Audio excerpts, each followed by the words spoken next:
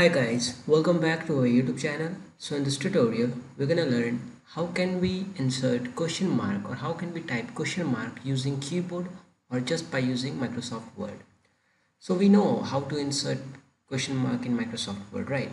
We use the button just before shift, which comes with a slash and question mark.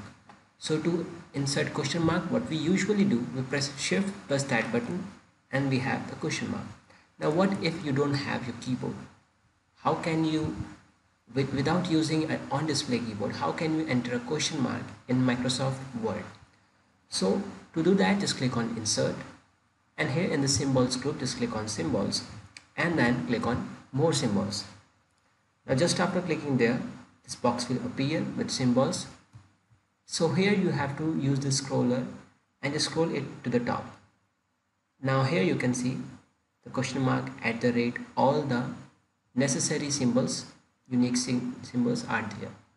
Now to insert it, just click on that, just double click on the symbol, or you can select and click insert and then close.